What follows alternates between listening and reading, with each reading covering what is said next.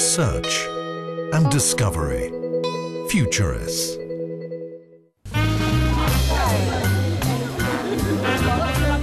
Market day in Trento, northern Italy.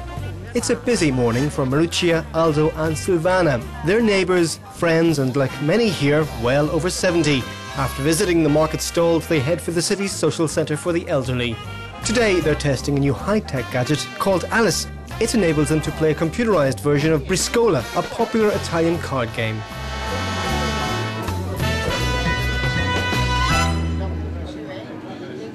I like it. It keeps my brain working. It opens my brain up. And even though I'm quite old, I'm able to learn many things.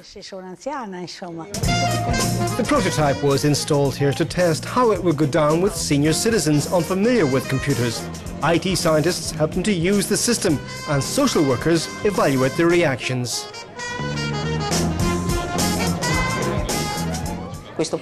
This experience shows one more time that the so-called fear that elderly people have towards new technologies is just a prejudice. Reality is different. Reality says that if technology is developed as an interactive game, it becomes something interesting and funny for old people, and they fully understand how useful it can be for them. Alice is just one of many prototypes being developed in a European research project called Neckarity. It aims to improve the quality of life of older people, primarily in the home, using IT tools.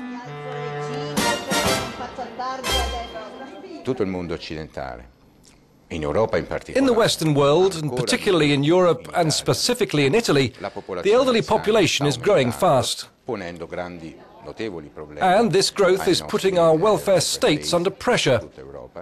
One of the ways we have to face this huge problem is to improve the quality of life for people at home. Focus groups help to identify the needs of the elderly. The findings were conclusive. They want to enjoy life while feeling secure, integrated and cared for. Researchers are now trying to provide solutions to those needs. Many people live alone. Technology could help.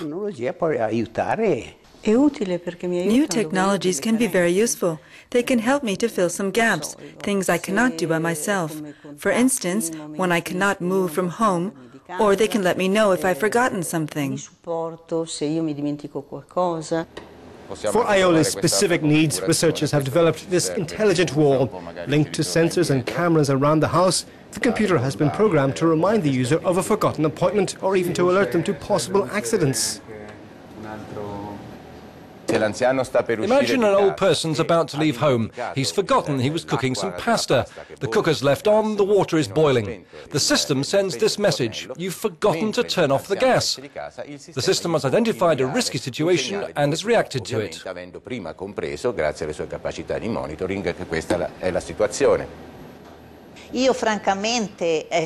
I have just started using these new technologies. These, how do they call them?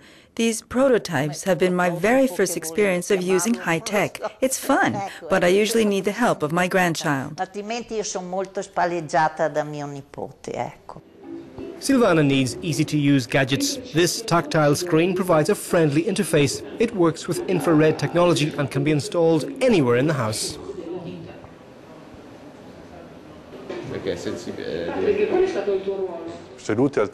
While sitting at the kitchen table, the person can, without moving, read the paper, enlarge its pages so they can read more easily, or pass it to somebody else. As the system involves videos and pictures, they can, at the same time, check who's rung on the video phone, so they can control the whole house without moving from the kitchen.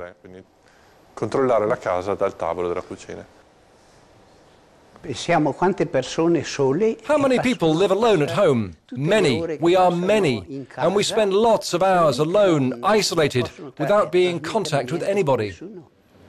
To ease Aldo's feeling of isolation, researchers are working on another prototype. It's a mobile computer table with a graphics system. The user can make phone calls without dialing numbers or send and receive personal messages.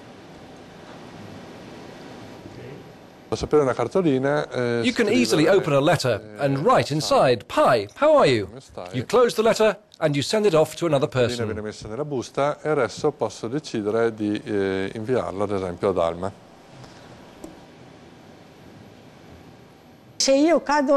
If I fall in a certain way, I can get up again. But if I fall in a different way, even if I don't get hurt, I can't get up without help. Researchers are also working on 3D intelligent cameras. Thanks to complex algorithm calculations, the cameras know when an elderly person has fallen and can automatically activate an alarm system. Sappiamo che gli anziani We know that around 30% of elderly people suffer a fall at least once a year. So it's important to know if somebody who lives alone has fallen over and exactly where he is. We've developed a system with 3D cameras distributed in an apartment. The system is linked to an intelligence center that receives, reads and coordinates the information coming from the pictures. If the system reveals a fall, it contacts a relative or a call center, so the person can be helped as soon as possible. In maniera tale che la persona possa essere soccorsa nel più breve tempo possibile. Sono Alice. Vogliamo giocare? Metti la prima carta e vediamo cosa succede. We're now in Alicante in Spain, where Angel, Pepe, Consuelo and Pepita live. They're all in their late 60s or 70s and in excellent health. Spain faces the same ageing problem as Italy, and research is providing solutions here too.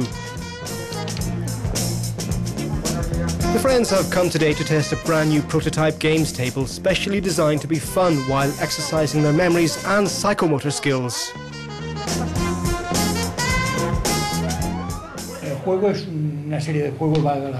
The games are easy. You need to match different things: geometrical figures, numbers, animals. You need to use your brain to remember where they all come from.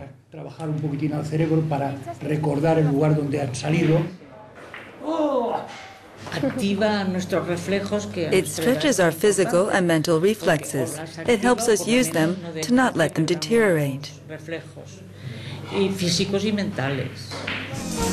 The table is the finished product of another European research project aimed at providing elderly people with new tools to socialise, to promote social inclusion, to have fun and to exercise their memory and psychomotor skills on a daily basis.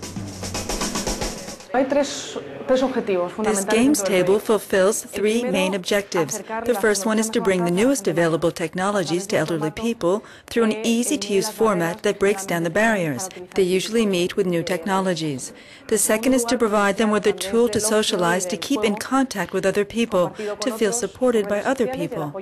And the third objective is to provide them with a series of games specially designed to stimulate their cognitive skills. Diseñados especialmente para estimular sus capacidades cognitivas. Psychologists, social workers and computer scientists worked together to design the table and its software. The idea was also to highlight possible loss of memory in the user. We don't want this games table to replace the tools used by therapists to identify health problems in the users. But since it's able to record different data from the players, when they make mistakes or when they get it right, for instance, it acts as an alert system. It can tell the therapist that some of the user's skills and capabilities aren't working properly.